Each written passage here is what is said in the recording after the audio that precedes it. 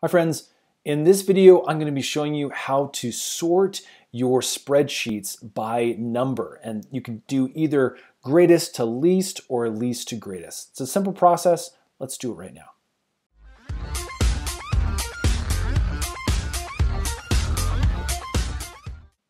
Okay, so I have a very basic spreadsheet for this tutorial.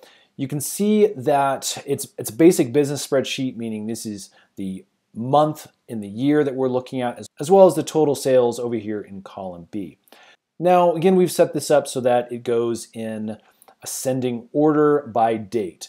But if for some reason you wanted to rearrange this data so you could see the highest dollar figures at the top, there's a very easy way to sort this. So what we first need to do is change what we're looking at as far as our cells. We're currently looking at the format table up here, but if you come up here to these two little buttons, you can see that there's also this organize tab. I'm going to click on that, and it's going to give us some sort and filter options as well as categories. I'm going to click on the sort option, and as you can see, we start to get a number of different things we can do. Now, I've already put in a filter here, a sort option, that will sort by column A, meaning this is the date. Obviously, that's what we have in column A. And it's going ascending, meaning it'll start in January and go up through June. What I'm going to add now is another column that I want to sort by. I'm going to click on column B, and this will obviously be our dollar figures. And what I want to do is I actually want to see, again, the top figures at the top of the chart. So what I'm going to do is change this to descending, meaning the highest number is going to be on top. And that is all we need to do. Now, again, what you didn't see is stuff change over here. And the reason is because this is underneath my first sort option. So you can have multiple sort options that go along the column here. But again, it will first and foremost configure based off of what you have on top. Now watch this.